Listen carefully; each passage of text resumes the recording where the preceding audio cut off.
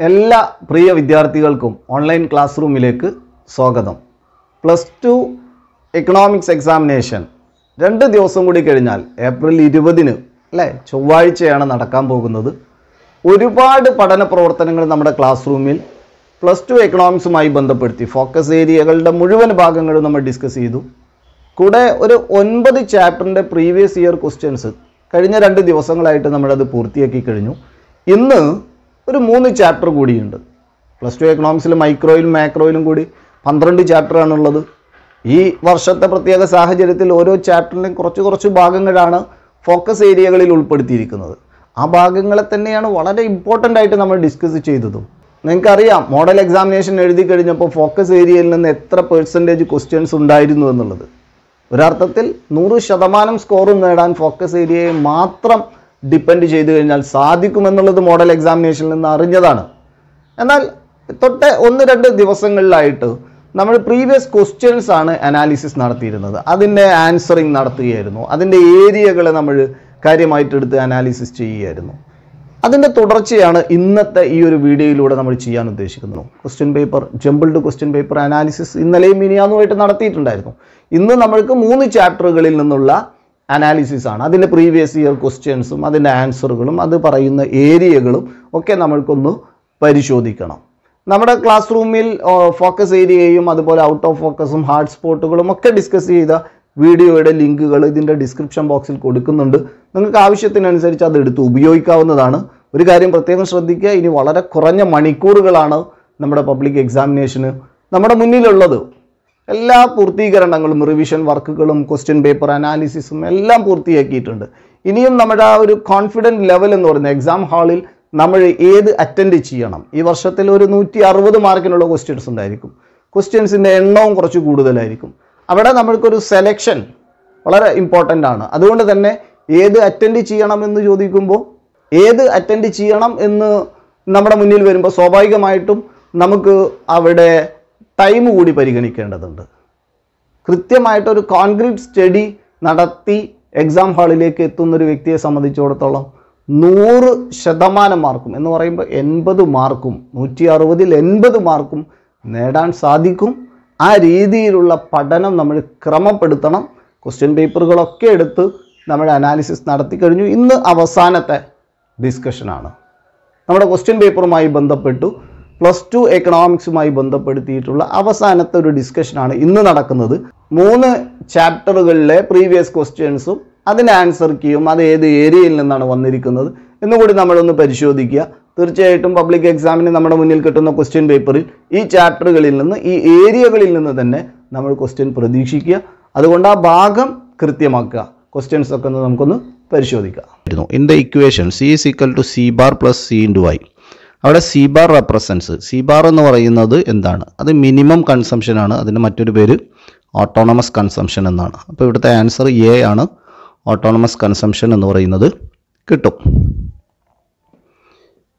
പിന്നീട് കണ്ട ഒരു ക്വസ്റ്റ്യൻ ഇതാണ്, which of the following does not include in revenue receipt? Revenue റെസിപ്റ്റിൽ ഉൾപ്പെടാത്തത് ഏതാണെന്നുള്ളതാണ്. Revenue റെസിപ്റ്റും അതുപോലെ ക്യാപിറ്റൽ റെസിപ്റ്റും ഉണ്ടല്ലോ. ഇതിൽ റവന്യൂ റെസിപ്റ്റിൽ ഉൾപ്പെടാത്തത് ഏതാണെന്നുള്ളതാണ്. ഇപ്പോൾ tax revenue, recovery of loan, grants in aid from foreign countries, dividends on investment made by government. ഇവിടെ recovery of loans എന്ന് പറയുന്നതാണ് revenue റെസീറ്റിൽ ഉൾപ്പെടാത്തത്. പിന്നീട് കണ്ട ഒരു ക്വസ്റ്റ്യൻ ഇതാണ്, which of the following is not included in the current account of balance of payment എന്ന് പറയുന്നത്. Current account balance of പേയ്മെൻറ്റിൽ ഉൾപ്പെടാത്തത് ഏതാണെന്ന്. അപ്പോൾ trade in goods, investment, trade in service, transfer payments. ഇതിൽ ആൻസർ വരിക ഇൻവെസ്റ്റ്മെൻറ്റ് എന്ന് പറയുന്നതാണ്. അവിടെ ട്രേഡ് ഇൻ ഗുഡ്സും ട്രേഡ് ഇൻ സർവീസും ട്രാൻസ്ഫർ പേയ്മെൻറ്റ്സും ഒക്കെ കറണ്ട് അക്കൗണ്ടിൽ വരുന്നതാണ്. എന്നാൽ ഇൻവെസ്റ്റ്മെൻറ്റ് എന്ന് പറയുന്നത് ക്യാപിറ്റലാണ്. പിന്നെ ഒരു question, distinguish between marginal propensity to consume and marginal propensity to save. MPCയും MPSും തമ്മിലുള്ള ഡിഫറൻസ് പറയാനാണ്. അപ്പോൾ MPC ആൻഡ് MPS എന്ന് പറയുമ്പോൾ MPC marginal propensity to consume, ratio of change in consumption to change in income.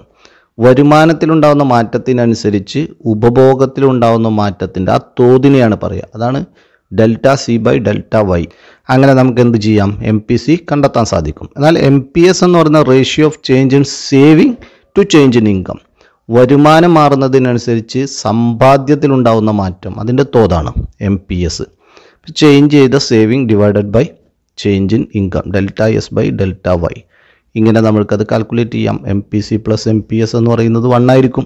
ഇപ്പോൾ MPC കിട്ടിക്കഴിഞ്ഞാൽ MPSും കാണാൻ പറ്റും. 1 minus MPC എന്ന് പറയുമ്പോൾ MPS ആയി. MPS കിട്ടിയിട്ടുണ്ടെങ്കിൽ MPCയും കാണാം. 1 മൈനസ് MPS എന്ന് പറയുമ്പോൾ MPCയും ആവും. പിന്നീട് കണ്ട മറ്റൊരു question, distinguish between balance of payments and balance of trade. BOPയും BOTയും തമ്മിലുള്ള ഡിഫറൻസ് ആണ് ഇവിടെ കാണേണ്ടത്. ഇപ്പോൾ ബാലൻസ് ഓഫ് പേയ്മെൻറ്റ് എന്ന് പറയുന്നത് record the transactions in goods, services and assets between the residents of a country and rest of the world. അതാണ് balance of payment. Balance of payment എന്ന് പറയുന്നത് റെക്കോർഡ് ഓഫ് ട്രാൻസാക്ഷൻ ആണ്. ഗുഡ്സും സർവീസസും അസറ്റ്സും ഒക്കെ ഒരു രാജ്യവും ലോകത്തിലെ മറ്റു രാജ്യങ്ങളും തമ്മിൽ നടത്തുന്ന ട്രാൻസാക്ഷൻസ് റെക്കോർഡ്സ് ആണ് കീപ്പ് ചെയ്യുന്നതാണ് ബാലൻസ് ഓഫ് പേയ്മെൻറ്റ് എന്ന് പറയുന്നത്. എന്നാൽ balance of ട്രേഡിൽ difference between value of exports and imports of goods of A country in A given period of time. ഇവിടെ BOT എന്ന് പറയുന്നത് ഗുഡ്സ്, ടാഞ്ചിബിൾ വിസിബിൾ ആയിട്ടുള്ള, ഇതിൻ്റെ എക്സ്പോർട്ട് ഇമ്പോർട്ട്സ് ഇതിൻ്റെ റെക്കോർഡ് ഓഫ് ട്രാൻസാക്ഷൻ ആണ്. അതൊരു ഗിവൺ പീരീഡിൽ ബാലൻസ് ഓഫ് ട്രേഡ് എന്ന് പറയുന്നത്. അപ്പോൾ ബാലൻസ് ഓഫ് ട്രേഡ് എന്ന് പറയുന്നത് നാരോ കൺസെപ്റ്റാണ്. ബാലൻസ് ഓഫ് പേയ്മെൻറ്റ് എന്ന് പറയുന്നത് ബ്രോഡ് കൺസെപ്റ്റാണ്. അതിലെല്ലാം ഉൾപ്പെടും. വിസിബിളും ഇൻവിസിബിളും ഗുഡ്സും സർവീസസും അസറ്റ്സും അങ്ങനെ പറയുന്നതെല്ലാം ബാലൻസ് ഓഫ് പേയ്മെൻറ്റിൽ ഉൾപ്പെടും.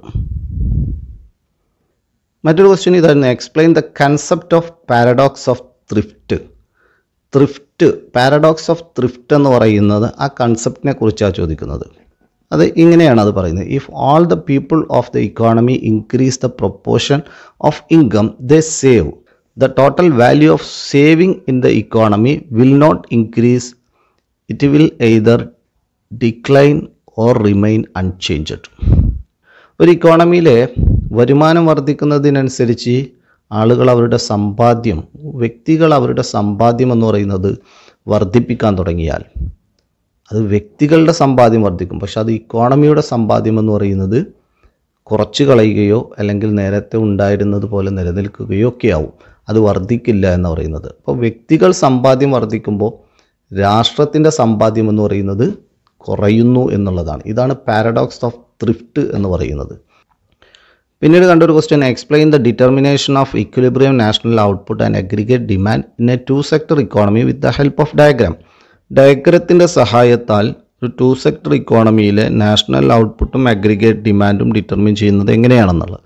ഇത് നമ്മൾ determination of income and employment എന്ന് പറയുന്നതിൽ കൃത്യമായിട്ട് പറഞ്ഞു കഴിഞ്ഞതാണ്. Aggregate demand is equal to aggregate supply. അവിടെയാണ് ഇൻകവും ഔട്ട്പുട്ടും എന്ത് പറയുന്നത് ഡിറ്റർമിൻ ചെയ്യുന്നത്. അഗ്രിഗേറ്റ് സപ്ലൈ കർവ് എന്ന് പറയുന്നത് 45 ഡിഗ്രി ലൈൻ ഓഫ് ഈക്വൽ ഡിസ്ട്രിബ്യൂഷനിൽ പോകുന്നതായിരിക്കും. അഗ്രിഗേറ്റ്സ് ഡിമാൻഡ് എന്ന് പറയുന്നത് ഒരു മിനിമം കൺസംഷൻ ഉള്ളതുകൊണ്ട് തന്നെ അതിൻ്റെ ഇൻ്റർസെക്ഷൻ എന്ന് പറയുന്നത് Y ആക്സിസിൽ ഈ കാണുന്നത് പോലെ ആയിരിക്കും. Aggregate demand is equal to C bar plus C into Y plus I bar ആണ്. അതിനെ A bar plus C into Y, C bar plus I bar എന്നുള്ളതിനെ A ബാർ എന്നാക്കി കൊടുത്തു പ്ലസ് C ഇൻറ്റു Y. അതാണ് aggregate demand. 45 ഡിഗ്രിയിൽ നിൽക്കുന്നത് aggregate supply. അത് intersect ചെയ്യുന്ന പോയിന്റിലാണ് ഇൻകവും ഔട്ട്പുട്ടും ഡിറ്റർമിൻ ചെയ്യുന്നത്. പിന്നീട് കാണുന്ന ഒരു question, identify the formula four calculating revenue deficit, fiscal deficit and primary deficit. Suggest any 2 measures four reducing fiscal deficit. ഇവിടെ റവന്യൂ ഡെഫിസിറ്റ്, അതുപോലെ ഫിസ്ക്കൽ ഡെഫിസിറ്റ്, പ്രൈമറി ഡെഫിസിറ്റ് ഇവ കാൽക്കുലേറ്റ് ചെയ്യാനുള്ള ഫോർമുലയാണ് ചോദിച്ചത്. മറ്റൊരു ക്വസ്റ്റ്യനായിട്ട് ചോദിച്ചിരിക്കുന്നത് ഫിസ്ക്കൽ ഡെഫിസിറ്റ് റെഡ്യൂസ് ചെയ്യാനുള്ള മെഷേഴ്സ് സജസ്റ്റ് ചെയ്യാനും പറഞ്ഞിട്ടുണ്ട്. അപ്പോൾ ഇവിടെ റവന്യൂ ഡെഫിസിറ്റ് എന്ന് പറയുന്നത് റവന്യൂ എക്സ്പെൻഡിച്ചർ മൈനസ് റവന്യൂ റെസീറ്റാണ്. അപ്പോൾ റവന്യൂ എക്സ്പെൻഡിച്ചർ എത്രയാണെന്ന് കിട്ടിക്കഴിഞ്ഞാൽ അതുപോലെ റവന്യൂ റെസീറ്റും എത്രയാണെന്ന് അറിയുകയാണെങ്കിൽ ഇവ തമ്മിലുള്ള ഡിഫറൻസ് ആണ് റവന്യൂ ഡെഫിസിറ്റ് എന്ന് പറയുന്നത്.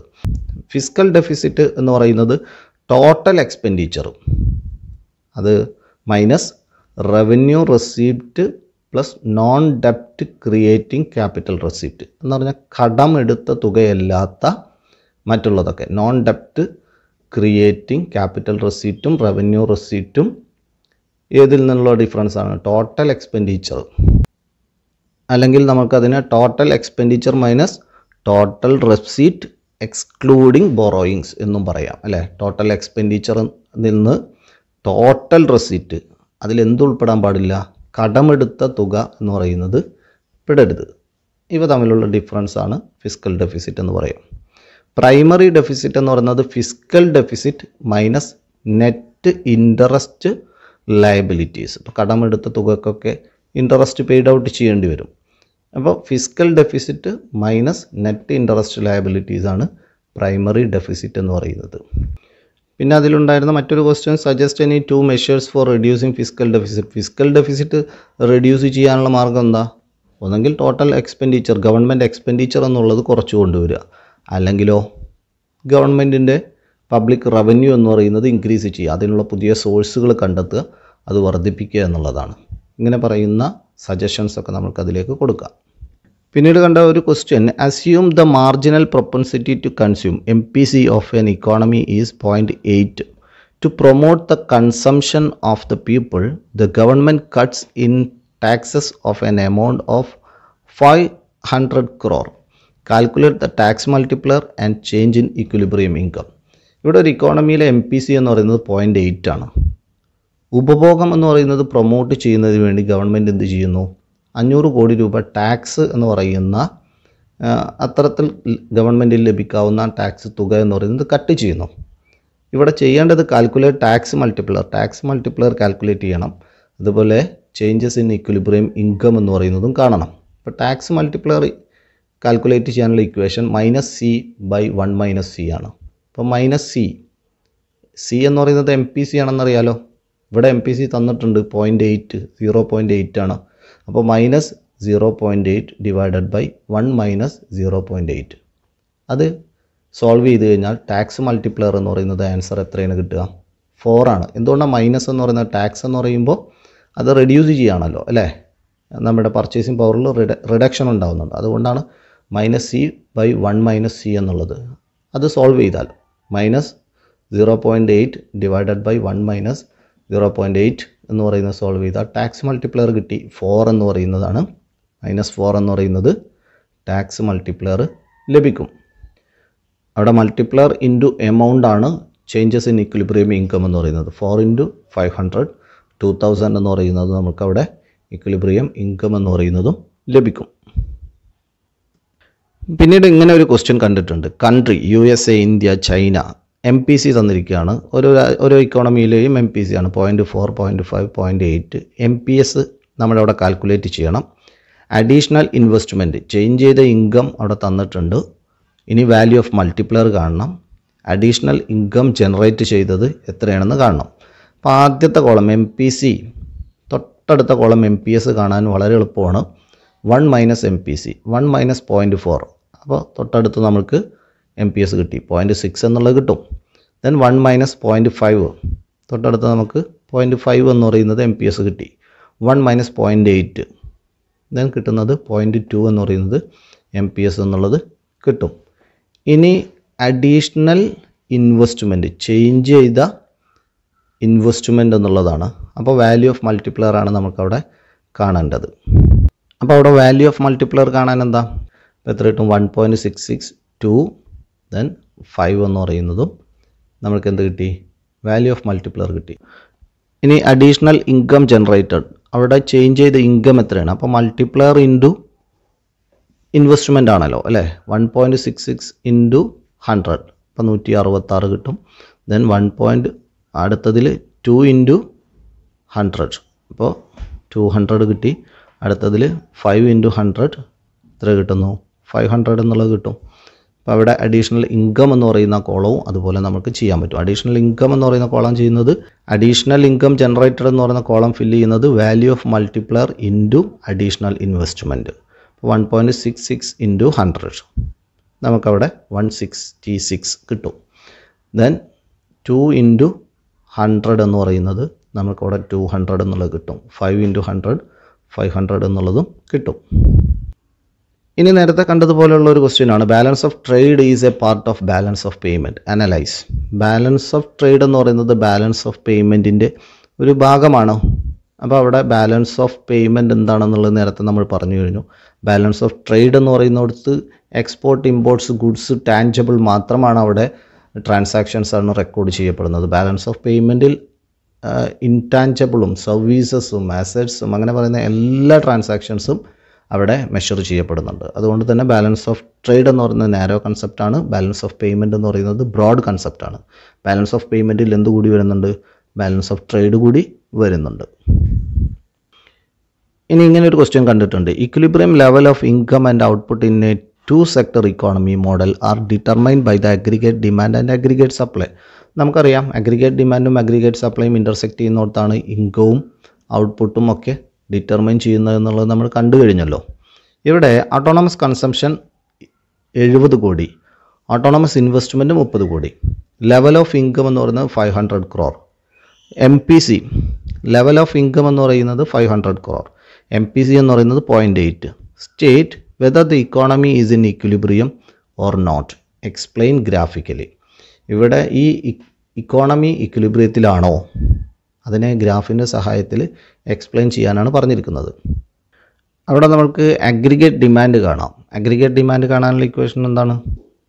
C bar plus I bar plus C into Y. അവിടെ C ബാർ എന്ന് പറയുന്നത് 70 ആണ്, I ബാർ എന്ന് പറയുന്നത് 30 ആണ്, പ്ലസ് MPC എന്ന് പറഞ്ഞാൽ 0.8 ആണ്, ഇൻറ്റു 500. അത് നമ്മൾ കാൽക്കുലേറ്റ് ചെയ്ത് കഴിഞ്ഞാൽ നമുക്ക് കിട്ടുന്നത് 500 എന്ന് പറയുന്നതാണ് അഗ്രിഗേറ്റ് ഡിമാൻഡ് എന്നുള്ളത് കിട്ടുന്നത്. ഇനി അഗ്രിഗേറ്റ് സപ്ലൈ എന്ന് പറയുന്നതോ? അഗ്രിഗേറ്റ് സപ്ലൈ എന്ന് പറയുന്നത് ലെവൽ ഓഫ് ഇൻകം Y അല്ലേ? Aggregate supply is equal to Y എന്നുള്ളത് നമുക്കറിയാം 500 ആണ്. അപ്പോൾ aggregate demand is equal to aggregate supply എന്ന് പറയുന്നത് 500 ഈസ് ഈക്വൽ ടു 500 എന്ന് പറയുന്നതാണ്. Economy is in equilibrium. ഇക്വിലിബ്രിയത്തിലാണ്. നമ്മളിവിടെ കാണേണ്ടി വന്നത് അഗ്രിഗേറ്റ് ഡിമാൻഡ് മാത്രമാണ്. ഓട്ടോണമസ് കൺസംഷൻ തന്നിട്ടുണ്ട്, അതുപോലെ ഓട്ടോണമസ് ഇൻവെസ്റ്റ്മെൻറ്റും തന്നിട്ടുണ്ട്, അതുപോലെ MPCയും തന്നിട്ടുണ്ട്. C bar plus I bar plus C into Y എന്ന് പറയുന്നതാണ് അഗ്രിഗേറ്റ് ഡിമാൻഡ് കാണാനുള്ള ഇക്വേഷൻ. ഈ വാല്യൂസ് എല്ലാം അതിലേക്ക് കൊടുത്ത് സോൾവ് ചെയ്ത് കഴിഞ്ഞാൽ 500 എന്ന് പറയുന്നത് ലഭിക്കും. Y എന്ന് പറയുന്നത് എന്നാൽ അഗ്രിഗേറ്റ് സപ്ലൈ എന്ന് പറയുന്നത് 500 ആണെന്ന് ഇവിടെ ക്വസ്റ്റ്യനിൽ തന്നെ തന്നിട്ടുണ്ട്. Aggregate demand is equal to aggregate supply, 500 is equal to 500. നമുക്കെന്ത് പറയാം? ഇക്കോണമി ഈസ് ഇൻ ഇക്വിലിബ്രിയം എന്ന് പറയാം. അത് ഗ്രാഫിക്കലി പ്രസൻറ്റ് ചെയ്യുമ്പോൾ നമുക്ക് ഇങ്ങനെയാണത് ലഭിക്കുന്നത് അല്ലേ? ഇവിടെ അഗ്രിഗേറ്റ് സപ്ലൈയും അഗ്രിഗേറ്റ് ഡിമാൻഡും തുല്യമാണ്. 500 then 500. ഇക്കോണമി ഇക്വിലിബ്രിയത്തിലാണ്. ഇങ്ങനെ ഗ്രാഫ് കൂടി വരച്ച് അതിനെ നമുക്ക് പറയാൻ സാധിക്കും. ഇവിടെ കണ്ടു കഴിഞ്ഞല്ലോ ആ 3 ചാപ്റ്ററുകൾ ഏതൊക്കെയാണ്. അവിടെ മുൻ വർഷങ്ങളിൽ ചോദിച്ച ക്വസ്റ്റ്യൻസ്, അതിൻ്റെ രീതികൾ, അതിൻ്റെ ആൻസർ, ആ ഏരിയകൾ, ഇതൊക്കെ നിങ്ങൾക്ക് കൃത്യമായി കഴിഞ്ഞിട്ടുണ്ടായിരിക്കും. പഠനം പൂർത്തിയാക്കി 20-ാം തീയതി എക്സാം ഹാളുകളിലേക്ക് കടക്കുമ്പോൾ നല്ല രീതിയിൽ വളരെ കോൺഫിഡൻറ്റോട് കൂടിയിട്ട് എല്ലാ ക്വസ്റ്റ്യൻസിനും നിങ്ങളുടെ മാർക്കിൻ്റെ വെയിറ്റേജിനനുസരിച്ച് അതിനെ ആൻസർ ചെയ്ത് നല്ല രീതിയിൽ പുറത്തു വരാൻ നിങ്ങൾക്ക് എല്ലാവർക്കും സാധിക്കട്ടെ. ഈ വർഷത്തെ +2 എക്കണോമിക്സ് എക്സാമിനേഷൻ എഴുതുന്ന മുഴുവൻ വിദ്യാർത്ഥികൾക്കും ഒരു ഉയർന്ന ഗ്രേഡ് നേടി നിങ്ങളുടെ +2 പൂർത്തിയാക്കുന്നതിന് അത് സഹായകരമാവട്ടെ എന്ന് എല്ലാവിധ ആശംസകളും നേരുകയാണ്. നിങ്ങളുടെ എക്സ്പീരിയൻസുകൾ നിങ്ങളുടെ ഈ ക്ലാസ് റൂം ഉപയോഗപ്പെടുത്തിയപ്പോൾ +1നും +2നും നിങ്ങൾ ഈ ക്ലാസ് റൂം ഉപയോഗപ്പെടുത്തിയവർ ഒരുപാട് വിദ്യാർത്ഥികളുണ്ട്. നിങ്ങളുടെ എക്സ്പീരിയൻസ് നിങ്ങൾ കമൻറ്റ് ചെയ്യാൻ മറന്നു പോകരുത്. നിങ്ങളുടെ എക്സ്പീരിയൻസ് നിങ്ങളുടെ ജൂനിയേഴ്സുമായിട്ടൊന്ന് ഷെയർ ചെയ്യാനും നിങ്ങൾ മറന്നു പോകരുത് എന്നുകൂടി ഓർമ്മപ്പെടുത്തിക്കൊണ്ട് ഇന്ന് നമ്മൾ ക്ലാസ് വൈൻഡപ്പ് ചെയ്യുകയാണ്. Okay, by.